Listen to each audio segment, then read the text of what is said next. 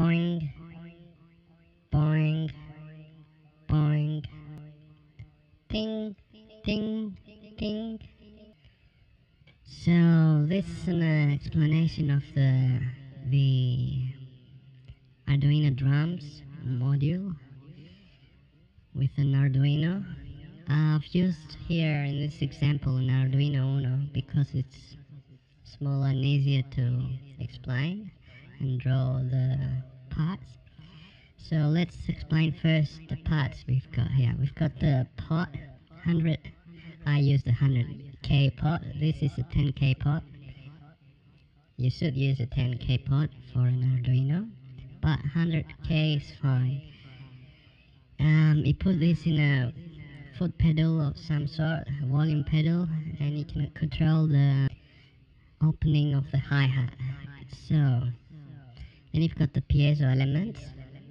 You see them here with the ceramic or white part on the top, but when you install them in your drums, you should have them the other way around. And remember to always hit in the center of the metal side. Okay, never on this side, and always in the center. Make sure this side does not move.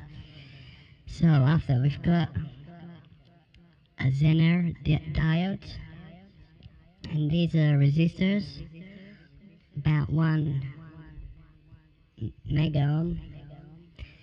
So, and you can see how it's connected here. They're connected in parallel. Anyway, these are to protect the board from a very strong piezo signal and maybe filtering, I don't remember. So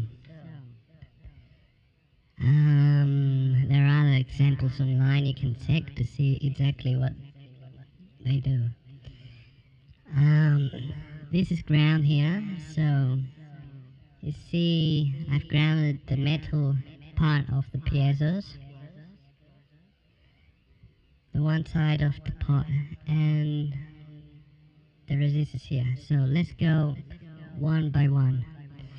The pot, the controller here, needs 5 volts on one side and ground on the other. Then the middle pin, let's call it that, of the pot, goes to a pin where it's red, and you get values from 0 to 1000 and something according to how you rotate it.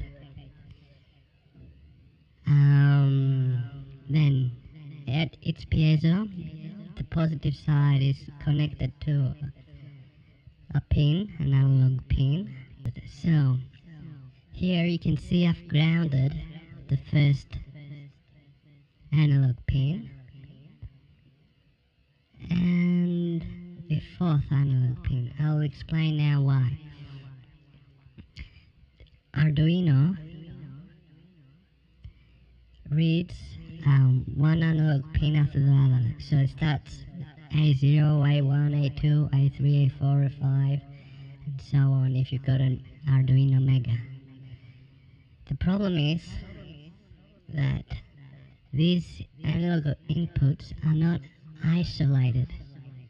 So when you get a reading, for example on A1, you will also get a reading on A2, A3, maybe even A4. What happens is if you hit really hard here and you get like a value of 1000, then here you get a reading of 700, here a reading of 300 and A3.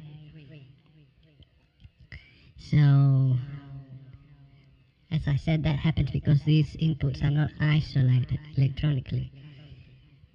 To stop that effect, every time you read a value, you tell Arduino to read a grounded input. In this case, I've grounded analog input A0. So what we do in the code is we read A0, which will give us 0, then A1.